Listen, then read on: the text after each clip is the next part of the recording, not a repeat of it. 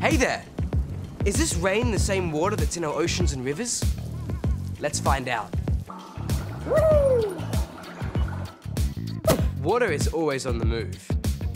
Rain falling today may have been water in an ocean far away, just days before.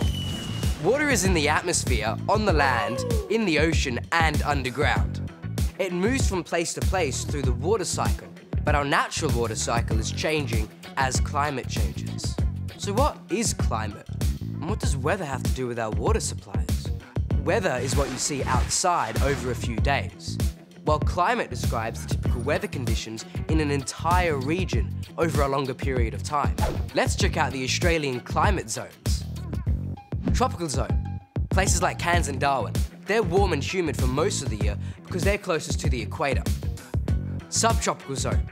Places like Brisbane. Summers are hot and winters are mild. The temperate zone. Places like Melbourne and Hobart, they have distinct seasons. Cold, short days in winter and long, hot days in summer.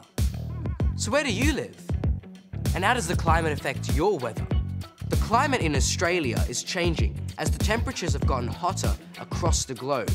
Temperatures have warmed, and although the Earth's climate has always changed, this time the warming is happening a lot faster than ever before. This is referred to as global warming, and this is causing more extreme weather events like floods and droughts. So, can we look at what extreme weather events are? Too much rain has got to cause flooding, right?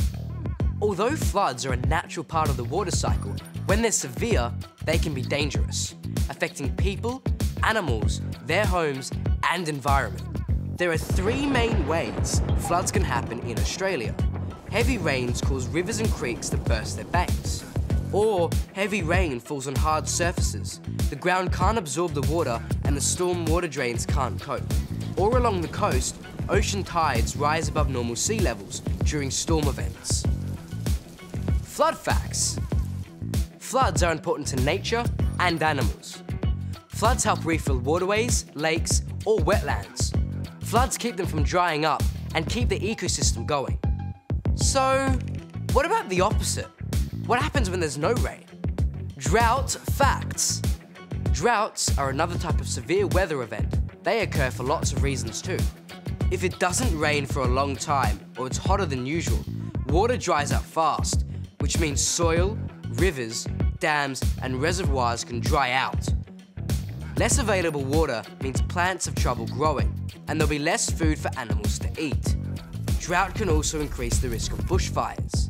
So what I've learned is that all of this change to our climate is affecting our water cycle, because it changes as our climate changes. There will only ever be a set amount of water on Earth, and it moves from place to place through the water cycle, and that's what helps our Earth to survive into the future. I'm gonna keep my eye on the weather a lot more closely from now on. How about you?